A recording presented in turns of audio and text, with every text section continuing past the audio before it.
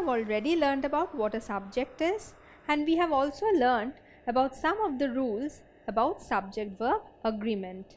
Now today we are going to learn some more rules. Now the basic rule is a verb must agree with its subject in number and person. So this is the basic rule that we need to follow. Apart from this, there are some additional rules that needs to be followed. The apples dash really good. Now in this case, what should be the answer? Will it be is or are? Well, it's very easy. Apples is the noun and it's a plural noun. Hence, we know with plural subjects, we always need a plural verb. So here, the apples is referring to a plural subject. Hence, we will have a plural verb. So the apples are really good. Now, if the sentence is the taste of the apples dash really good. So in this case, will it still be the taste of the apples are really good? No. Why? Because in this case, what is the subject? The main noun of the subject is taste. And what is this part doing? So it's actually modifying the noun taste. So taste is the main noun in this subject. And this part of the apples is an additional information about whose taste we are talking about. So it is the taste of the apples. Now taste is a singular noun. Hence, we will use is and not are. So what do we see? The taste of the apples is really good. But if it was simply the apples, then we use are. So we should remember that the verb should always agree with its proper subject and not with the nearest noun. So just because we have the noun apples before the verb does not mean that the verb will be decided based on the number of this noun. We need to understand which is the main noun of the subject. Accordingly, we will have to decide whether we are using a singular verb or a plural verb. In this case, what we are actually meaning, the taste is really good. The apples is not our concern. We are more concerned about the taste. So the taste is really good, whereas in this case, the main focus was the apples are really good. So we need to follow which is the proper subject and not go by the nearest noun. Wood dash used for making furniture. Now in this case, wood is an uncountable noun. So with uncountable nouns, we always take a singular verb. So it will be wood is used for making furniture. But if we say logs of wood dash used for making furniture, then what shall we use? Shall we use is or are? Now here we have to understand, though logs of wood entirely is the subject of the sentence, but the main noun in this case is logs of wood is actually a phrase which is describing logs. Logs of what? Logs of wood. So the verb should agree with the number of the noun logs. Now logs is a plural noun and logs is a countable noun. Hence, we are going to use are in this case. So what do we see? We see that wood is used for making furniture, but logs of wood are used for making furniture. Now when wood is used only as itself, then it is an uncountable noun. But when we are considering wood in terms of logs, then logs are countable. Hence, logs of wood are used for making furniture.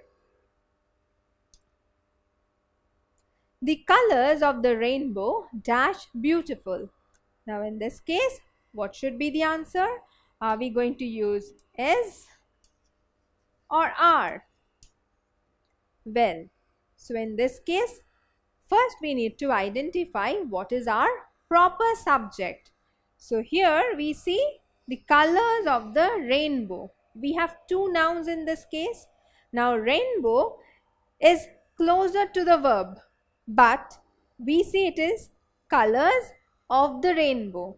So of the rainbow is actually qualifying the noun colors.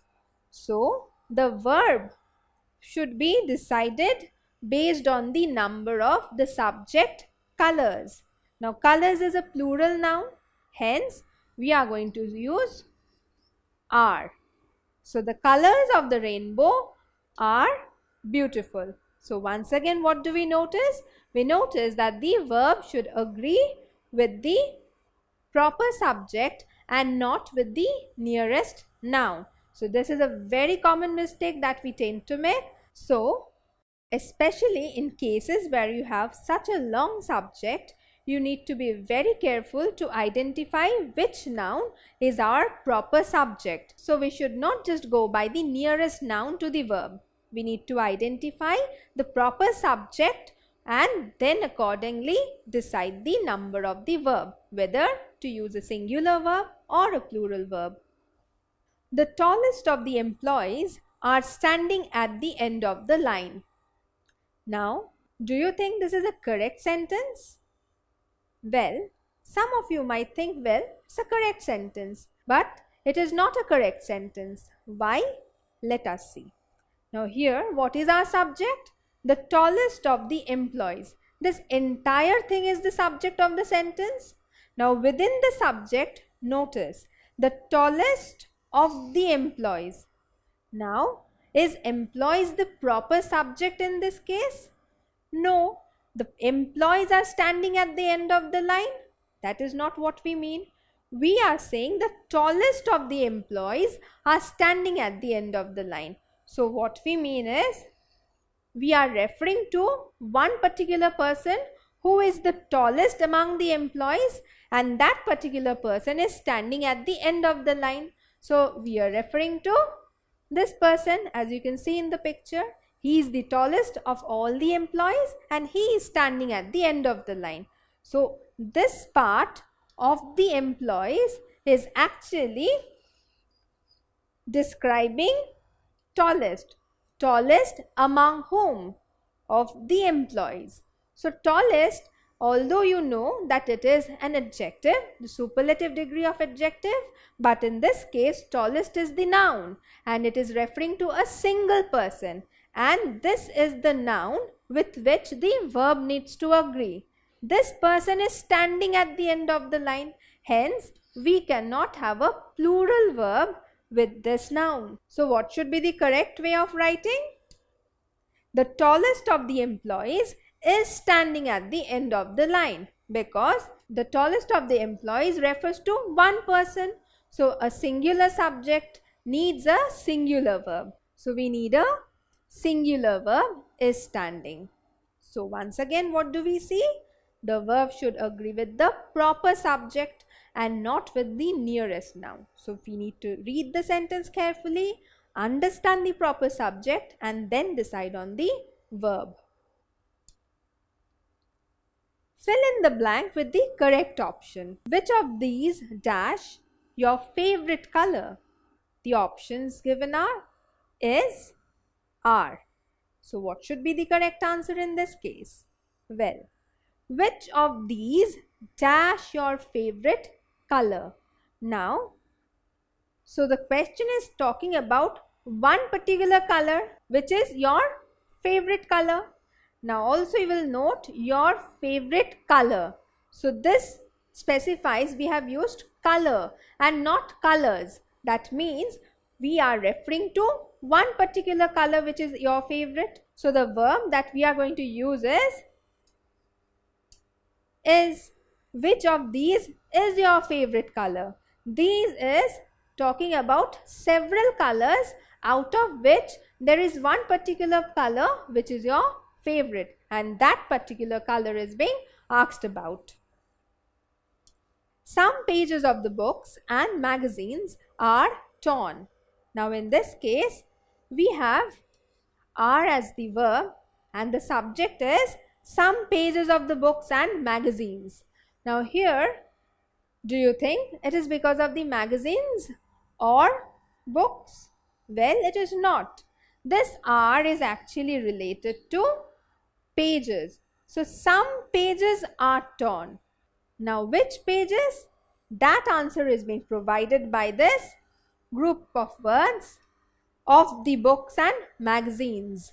So here, of the books and magazines is actually describing or referring to some pages.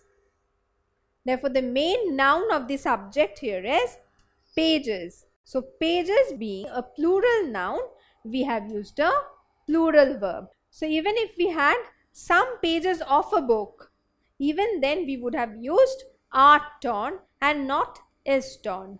So here we have to understand that this verb is related to this noun and not this noun or this noun. Nora's love for plants and animals dash praiseworthy. So here what should be the verb? Should we say is or are? Well, first let us identify the subject of the sentence. What is the subject? Nora's love for plants and animals. This entire thing is the subject. Now, in this subject, we have a number of words. So first let us see which is the head noun or the proper subject. Well, Nora's love for plants and animals. Now, for plants and animals is describing the noun love. So this particular part is referring to love. So Nora's love dash praiseworthy.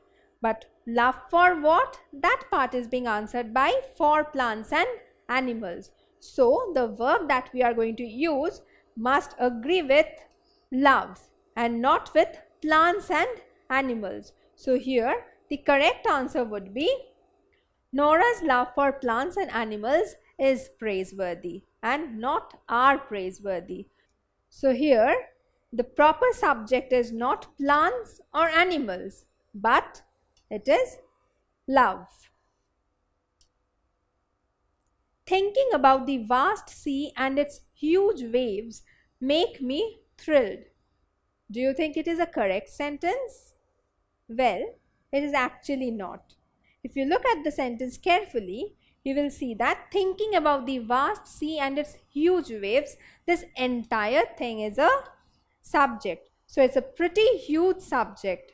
But in that, which is the proper subject? Is it the vast sea and its huge waves? No. The vast sea and its huge waves make me thrilled. That is not the case. What make me thrilled? Thinking make me thrilled.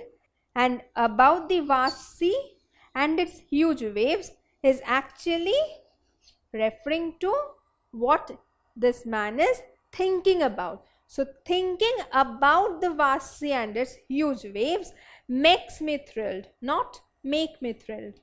So the correct sentence would be thinking about the vast sea and its huge waves makes me thrilled. So remember, this verb makes is not related to waves or sea, but related to thinking, which is a noun in this case. So you must be thinking that thinking is a verb, but this is not a verb. Thinking is acting as a noun in this sentence. Different programs related to road safety dash arranged every year. So in this case, what should be used? Shall we use are arranged or is arranged? Well, first let us look at the sentence carefully. Different programs related to road safety. Now this entire part is our subject. Now among this, what is the proper subject? Is it road safety or different programs?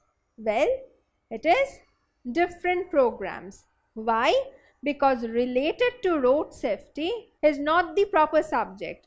What is it doing? It is describing the programs related to road safety. So different programs is the proper subject. Now programs, as you can see, is a plural noun, and hence we need a plural verb to go with it. So it should be are arranged every year. So the correct sentence becomes different programs related to road safety are arranged every year. Fill in the blank with the correct option. What is the sentence? My friend's collection of old coins and stamps dash enviable. What are the options given? Is and are. So what should be the correct answer? Well, my friend's collection of old coins and stamps. So here as well we see we have a long subject, and among that friend's collection, this collection noun is the main or the proper subject.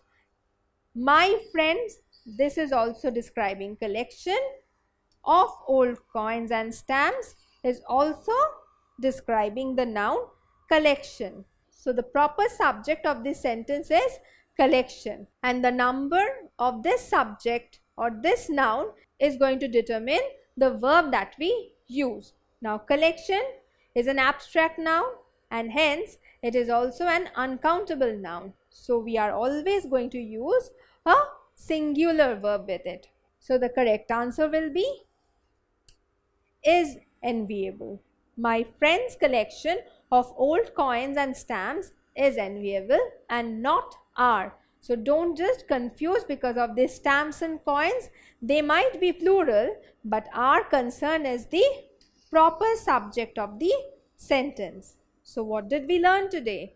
We have learned that the sentence may have a long subject, but the verb should always agree with the proper subject or the head noun of the subject, and it should not agree with the nearest noun. So it's not just important to identify the subject of the sentence, but it is also important to identify the proper subject in order to use the correct form of the verb, whether the singular verb or the plural verb. In the coming lectures, we are going to learn more about the other rules of subject-verb agreement. Don't forget to subscribe to our channel. You can also register for free at deltastep.com or download the DeltaStep app to get all learning resources as per ICSE, CBSE, IB, Cambridge or any other curriculum. Over 5,000 amazing lectures across maths, science, English and social science. Our unique interactive video technology keeps you engaged, and our iDictionary feature allows you to quickly revise any concept. Master each topic at your own pace with our adaptive practice technology and 1 million plus questions. Get instant answers and detailed solutions.